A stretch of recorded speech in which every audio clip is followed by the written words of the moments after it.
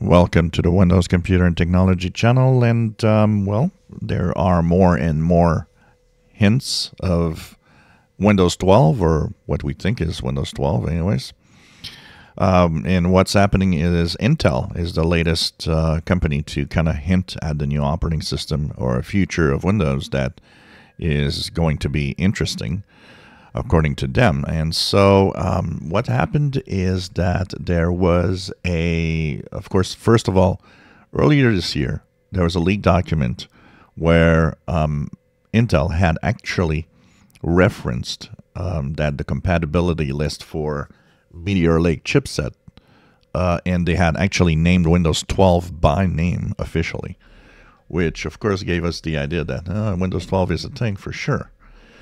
Now, in this week, what happened is that there's the CD Global Technology Conference. And what happened is that apparently, according to Windows latest, a Windows refresh is on the way in 2024, and that it will be big changes coming and helping out with the Intel platform or the Intel chips. So, of course, this means that there is something definitely happening in 2024.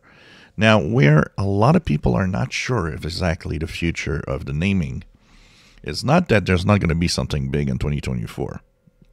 But lately, there's been a lot of reports that are saying, well, it could be Windows 11 kind of version 2, if you want.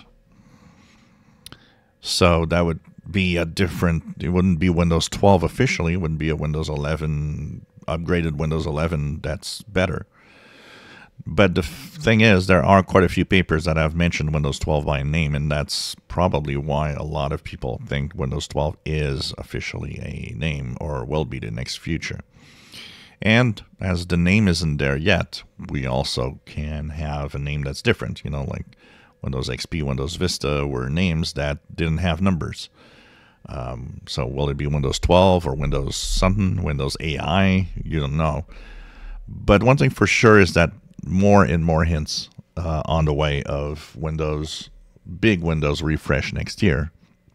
And that is going to happen, of course, in the second half of 2024, which means somewhere in, early to mid 2024, we might start having really good hints and maybe even insider previews or something to try for the new operating system. As it will be in October of next year, 3 years officially for the release of Windows 11. They had said that there is a timeline of 3 years in between Windows.